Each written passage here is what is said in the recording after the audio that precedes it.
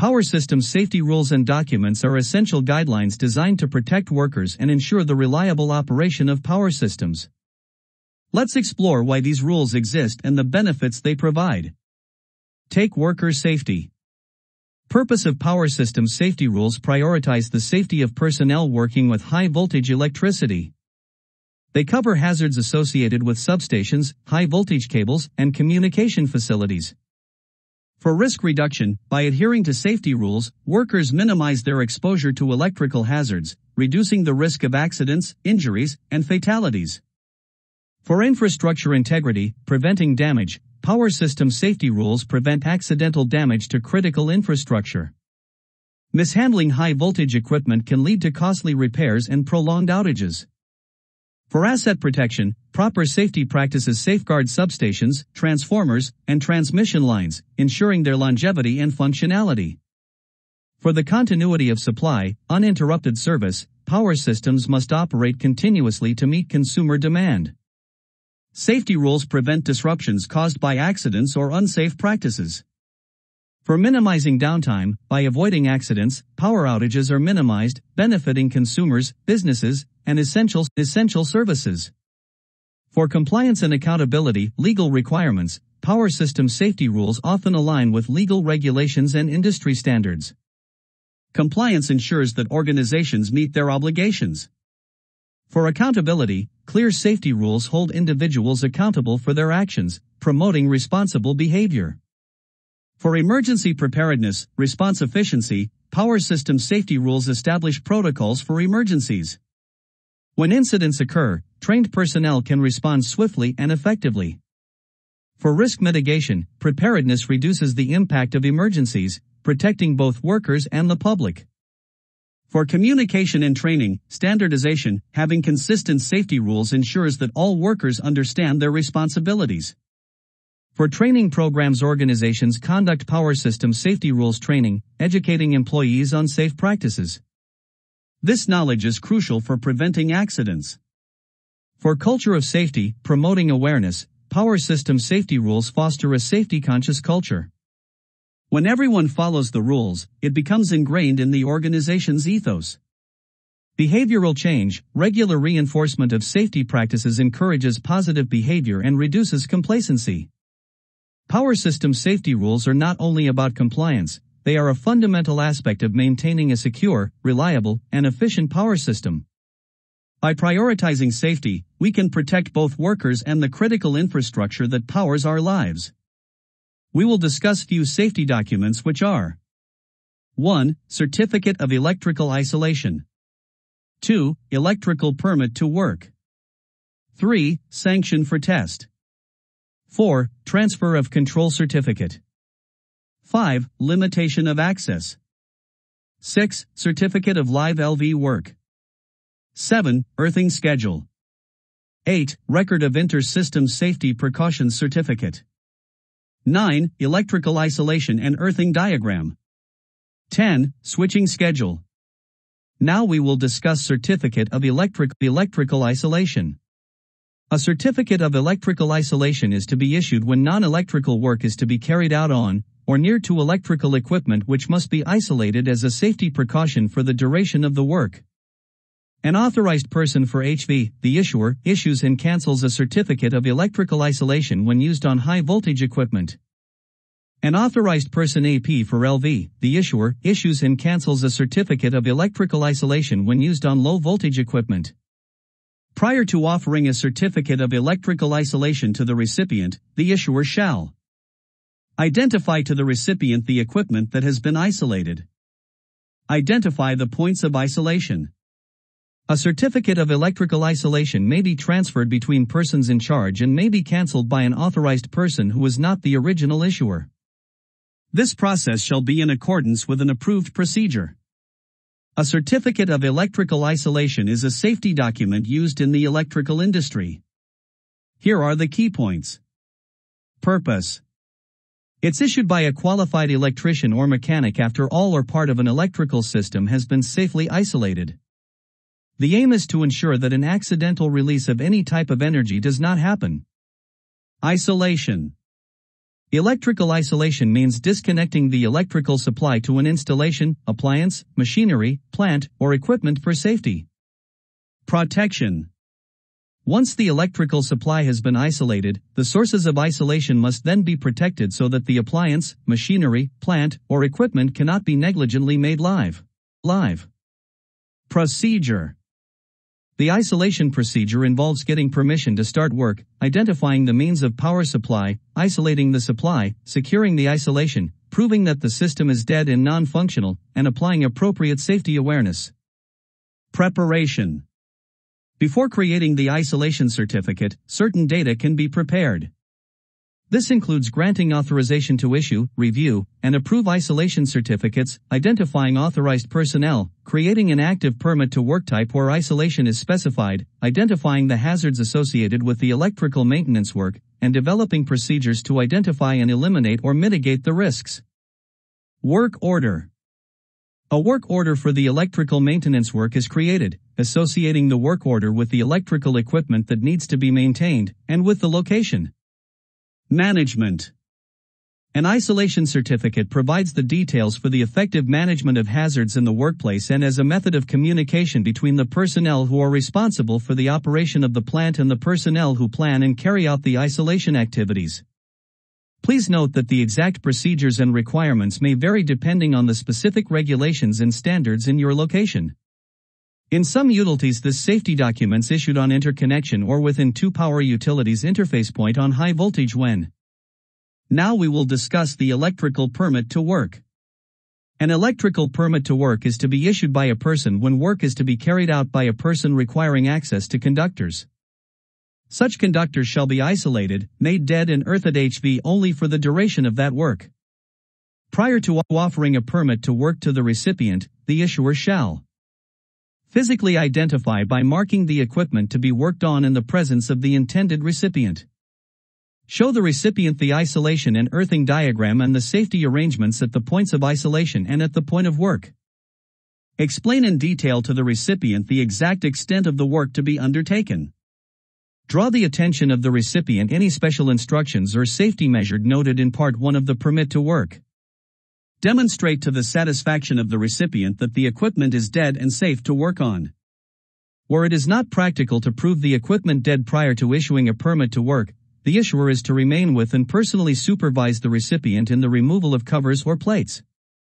The issuer shall confirm the equipment is dead within the work area before allowing the recipient to assume control of the work.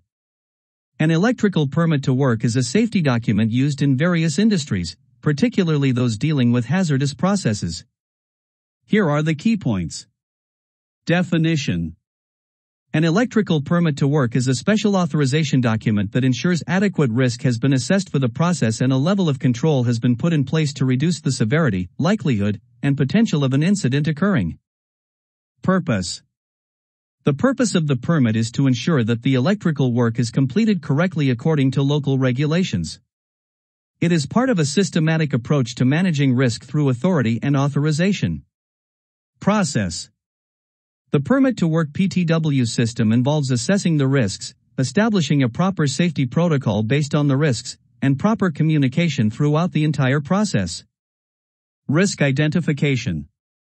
The PTW system starts with identifying risks and hazardous areas and practices within the organization.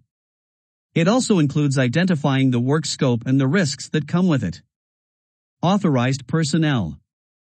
The system involves appointing the people who are authorized to handle hazardous tasks and the people in charge of keeping the processes as safe as possible. Training and monitoring. The PTW system involves training employees, regular briefings, establishing protocols, and monitoring the PTW system to ensure that it's doing its job of keeping the workers as safe as possible. Completion of work.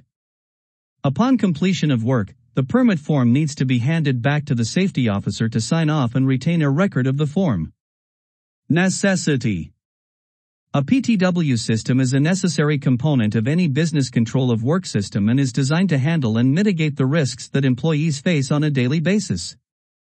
Please note that the exact procedures and requirements may vary depending on the specific regulations and standards in your location. A sanction for test is to be issued by a person when testing is to be carried out by a person requiring access to high-voltage conductors. Such conductors shall be isolated, made dead and earthed at the commencement of the test. Prior to issuing a sanction for test, the issuer shall physically identify to the recipient the equipment on which the test is to be undertaken. Show the recipient the electrical diagram on the isolation and earthing diagram and the safety arrangements at the points of isolation and at the points of the tests. Explain in detail to the recipient the extent of the test to be undertaken. Draw to the attention of the recipient any special instructions or safety measures noted in Part 1 of the sanction for test. Demonstrate to the satisfaction of the recipient that the equipment is dead and safe to test. Where it is not practical to prove the equipment dead prior to issuing a sanction for test, the issuer having issued the sanction for test is to remain with and personally supervise the recipient in the removal of covers or plates. The issuer shall confirm the equipment is dead within the work area before allowing the recipient to assume control of the test. A sanction for test is a safety document used in the electrical industry. Here are the key points. Definition.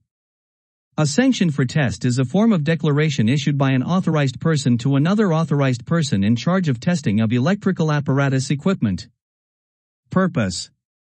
The purpose of this document is to make known to such person correctly what equipment is to be tested and the condition under which the testing is to be carried out. Safety document. It is a safety document specifying the high-voltage apparatus made safe for testing, and the conditions under which the testing is to be carried out. Preparation. Before issuing a sanction for test, certain data can be prepared. This includes granting authorization to issue, review, and approve isolation certificates, identifying authorized personnel, creating an active permit to work type where isolation is specified, identifying the hazards associated with the electrical maintenance work, and developing procedures to identify and eliminate or mitigate the risks. Work order. A work order for the electrical maintenance work is created, associating the work order with the electrical equipment that needs to be maintained, and with the location. Management. A sanction for test provides the details for the effective management of hazards in the workplace and as a method of communication between the personnel who are responsible for the operation of the plant and the personnel who plan and carry out the isolation activities. Please note that the exact procedures and requirements may vary depending on the specific regulations and standards in your location. Let's discuss a transfer of control certificate, which is to be used to transfer responsibility for control of an existing system from the duty SAP on a non-permanent basis. The recipient of the certificate shall be a company SAP, a contractor, or a suitably authorized person from a third party. The certificate is to be used to ensure that a safe system of work is in place by formally recognizing the demarcation of responsibility for control in two or more parts of a system, or adjacent systems. The certificate shall define whether the part of the system to be transferred is live or dead and also define demarcation points, isolation points, and any safety implications. This information shall also be detailed on an accompanying electrical network diagram. Before the transfer of control certificate is issued, the person who is to issue the certificate shall ensure that the recipient fully understands the extent and nature of the transfer. Physically identify to the recipient that part of the network can be disconnected from its supply in an emergency. Ensure that the recipient understands which company's electrical safety procedures shall be applied to all activities associated with that part of the network being transferred. A transfer of control certificate is a safety document used in the electrical industry. Here are the key points. Definition. A transfer of control certificate is a document that signifies the transfer of control over an electrical system or equipment from one party to another. Purpose. The purpose of this document is to ensure that the party taking control is fully aware of the condition of the system or equipment and the responsibilities associated with its operation. Safety document. It is a safety document that provides a record of the transfer of control, including details of the system or equipment, the parties involved, and the date and time of the transfer. Preparation. Before issuing a transfer of control certificate, certain data can be prepared. This includes granting authorization to issue, review, and approve the certificate, identifying authorized personnel, creating an active permit to work type where isolation is specified, identifying the hazards associated with the electrical maintenance work, and developing procedures to identify and eliminate or mitigate the risks. Work order.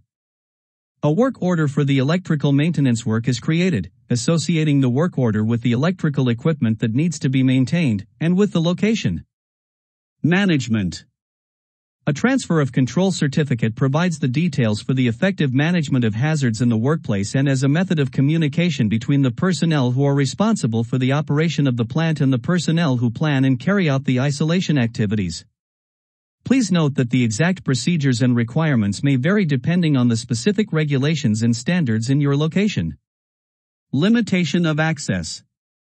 In an area or location that is normally under the control of an authorized person for electrical safety reasons, a limitation of access may be issued by an authorized person, the issuer, for any specified task, other than one for which a permit to work or sanction for test is required, when the authorized person considers that additional guidance and warning of danger is required over and above verbal guidance and warning. Prior to offering a limitation of access to the recipient, the issuer shall accompany the recipient to the location where the work is to be undertaken. Confirm with the recipient in detail the exact extent of the work activities to be undertaken, including the scope and limits. Show the recipient the area in which the work is to be undertaken. Indicate to the recipient all items of live electrical equipment in or adjacent to the working area that are to be identified by danger signs. Draw to the attention of the recipient any special instruction or safety measure noted in Part 1 of the limitation of access, and indicate the safety measures that have been applied by the issuer. Certificate of Live LV Work. The Certificate of Live LV Work refers to a certification that allows qualified personnel to work on or near live low-voltage LV equipment. This is part of the safety protocols established by many utilities to ensure the safety of their workers and the integrity of their electrical systems. Grid Code provides guidance on the principles established by the safety rules for personnel working on or near to low-voltage equipment. This includes work on current transformer secondary circuits. Staff are required to be nominated as electrically competent by their line manager. This ensures that only qualified personnel are allowed to work on or near live LV equipment, thereby minimizing the risk of accidents and ensuring the safe operation of the electrical grid. Please note that the specific requirements and procedures may vary. The earthing schedule in the safety rules refers to a set of procedures and guidelines that dictate how earthing should be carried out when working on or near electrical equipment. This is crucial for ensuring the safety of personnel and the integrity of the electrical system. Here are some key points about the earthing schedule. Application of earthing devices.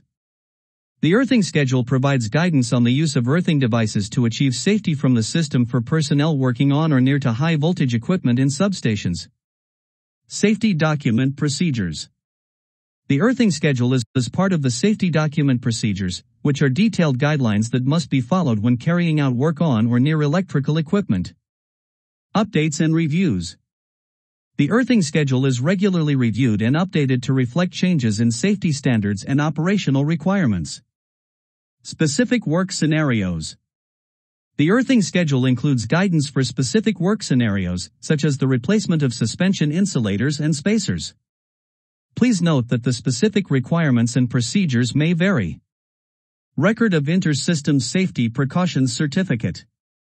Electricity distribution network operators are required to have a procedure for work or testing at the interface when it is necessary for two or more senior authorized or authorized persons to work together to establish and maintain safety from the system across the control boundary.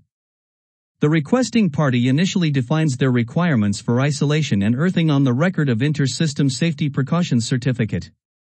Once the responding party has undertaken actions in the correct sequence to achieve the necessary safety precautions, and recorded them on the RISSP certificate, it can be issued by the responding party confirming the status of the equipment and declaring that there will be no instructions issued to remove the safety precautions previously established before the RISSP certificate is cancelled by the requesting party. There are 3 situations in which this procedure will be used. Work carried out by the customer on their own equipment which can be energized by the company or the customer. Work carried out by the company on its own equipment which can be energized by the company or the customer. Work to be carried out simultaneously by both the company and the customer on their own equipment, which can be energized by the company or the customer. Electrical isolation and earthing diagram. Prior to the issue of any permit to work or sanction for test, an isolation and earthing diagram shall be completed illustrating the safety arrangements at the points of isolation and the place of work, which have been implemented to make the equipment safe for the execution of the work or test. An isolation and earthing diagram shall show the name, signature and location of the originating senior authorized person. The name, signature and location of the countersigning senior authorized or authorized person. The date the countersign program is to commence. The purpose of the proposed work or test. The equipment that the proposed sequence of operations will make safe for the work or test to be undertaken. The cables and equipment to be worked on or tested. The points of isolation. The points of earthing. The points of work or test. Any safety locks and safety signs fitted. The system as is when ready for the issue of the permit to work or sanction for test. The serial number of the associated switching schedule, permit to work and or sanction for test. The isolation and earthing diagram shall then be attached to the permit to work or sanction for test prior to its issue. Switching schedule. A switching schedule is to be prepared by a senior authorized person, detailing the intended sequence of safety operations to be performed to make the relevant equipment safe for the execution of the work or the test. When a switching schedule has been completed, it shall be countersigned by another senior authorized or authorized person who has a detailed working knowledge of the particular system involved. The senior authorized person shall satisfy himself of the presence, if any, of any operational restrictions on the equipment involved in the switching. The switching schedule shall detail the sequence of operations to be undertaken up to and including the issue and cancellation of a certificate of electrical isolation, permit to work or sanction for test and the system restoration process, including the location, including any name and identification code, at which each operation is to be performed. The identity of each item of switchgear to be operated. The operation to be performed and the reason for the operation. Any items required, e.g. keys, locks, safety signs, protective equipment, handles, documentation, etc. The requirement for an accompanying safety person for a specific operation.